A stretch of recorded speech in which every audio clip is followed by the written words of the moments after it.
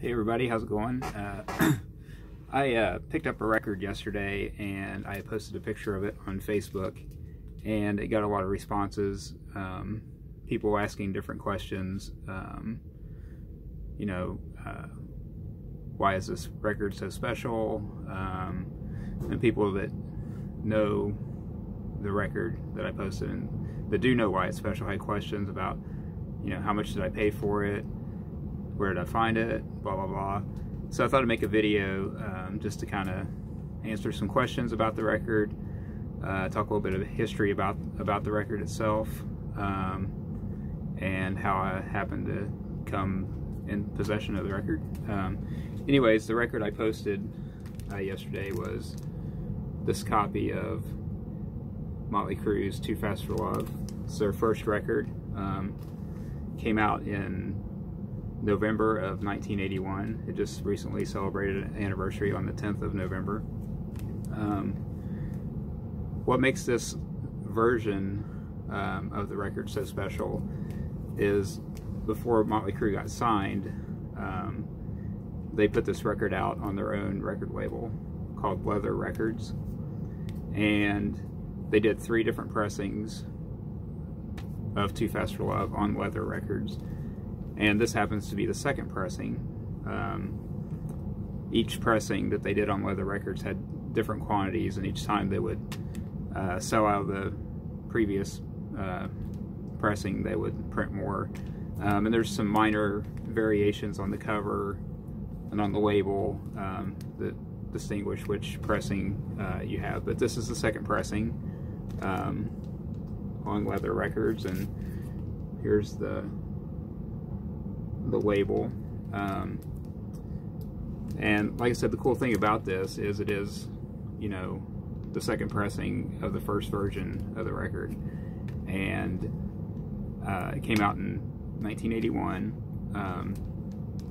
which in 1981 Motley Crue wasn't really known outside of the Sunset Strip, you know, Los Angeles area.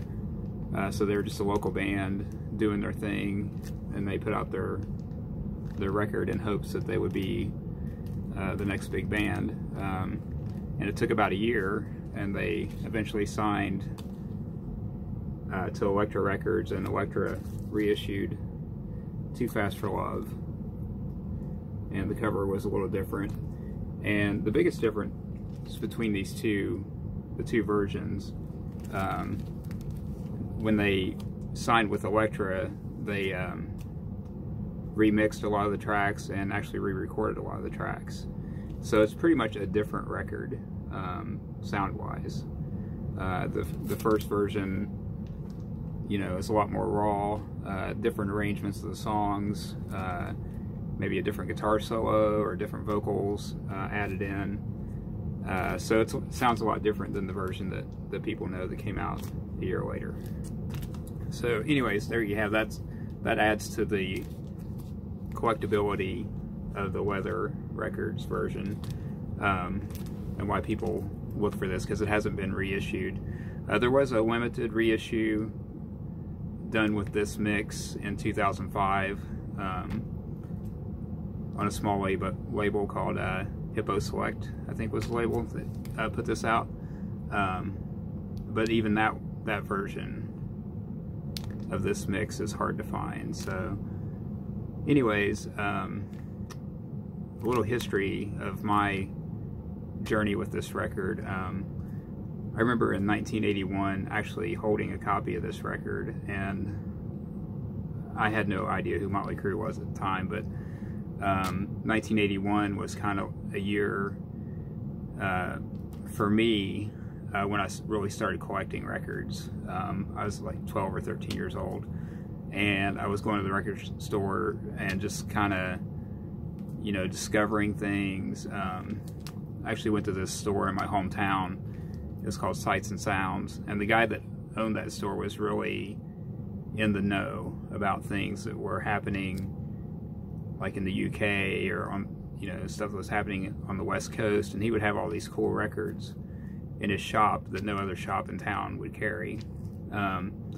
And he'd always lead me in the direction of, you know, hey, you ought to check out, you know, this band Motorhead from the UK, or, you know, check out Saxon or Iron Maiden. You know, none of these bands were known at the time, so I would just take a chance on them. There was no way to look them up on the internet or whatever. They weren't getting played on the radio, so you would just take a chance on stuff and buy it, and you know, hopefully it was cool. Sometimes it was great, sometimes it was not so great.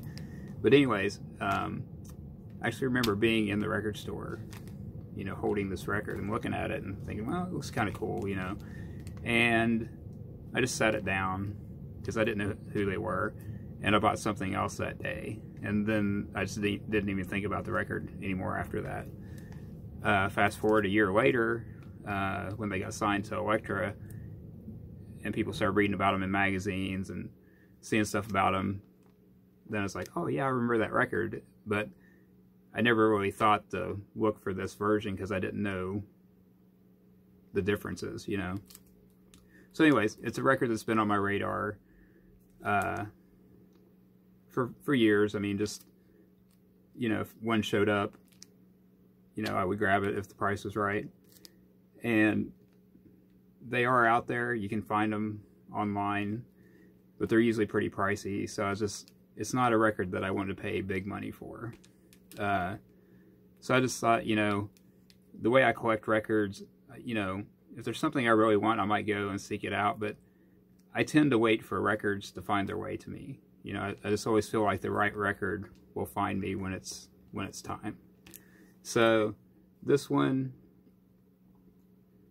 was found locally in Columbus, and a lot of people have asked me how much I paid for it, and I won't say exactly how much I paid for it, but I didn't get it for $1, and I didn't pay a huge amount of money for it. I paid a fair price for it, and it's a record I'm glad to have in my collection, and you know, just kind of cool to have it. You know, purchased it close to the anniversary date. Also, Motley Crue announced yesterday that they're reuniting for a tour in the summer of 2020. A lot of people have mixed emotions about that. To be honest for me, it doesn't really make a difference if they're together or not, because pretty much after the second Motley Crue record, I didn't really have a lot of interest. I mean, they were still a good band, but they were just a different band after the second record. So, you know, I still love the first two records. This record here is still one of my favorite records ever. It's a great record. So to me, I mean, a lot of people think, you know, some fans think it's great that they're getting back together. Others think it's a cash grab. But, you know, it is what it is. So anyways, glad to have this record. You know, kind of tied in with the anniversary, and then also Motley Crue announcing they're getting back together. And like I said, you know, I first stumbled across this record in 1981, which I didn't buy it, but when I went to that little record shop, I used to go to this shop every Friday. I mean, like clockwork. There was no questions asked. I was going to the record store on Friday and buying some new records. And just another little thing to tie into this video, my dad used to drive me to the record store every Friday when he got in from work. I would be waiting for him to get home from work, and it's like, all right, Dad, we're going to the record store. So he would drive me to the record store every Friday, and he would never get out of the truck. He would just be like, I'll be waiting here for you when you're done. And I would be like, all right, I'll just be a couple minutes, which he knew a couple minutes meant I'd probably be in there for at least an hour. So my dad would just sit in the truck entertaining himself with the radio. You know, obviously no cell phones to look at Facebook back then. So anyways, he would just sit there and wait on me, wouldn't complain, wouldn't come in and be like, hey, what's up? Why are you taking so long? Anyways, he would just patiently wait for me to come out with a new record. But anyways, today is the 29th anniversary of my dad passing away, so I thought that'd be another nice little tribute to mention him in this video, because he was a big part of my early days of collecting records and taking those journeys every Friday to buy a new record. So anyways, that's the story of my find of Motley Crue's Too Fast for Love. 1981 leather records. So hope you guys are having a great day, and I'll talk to you soon.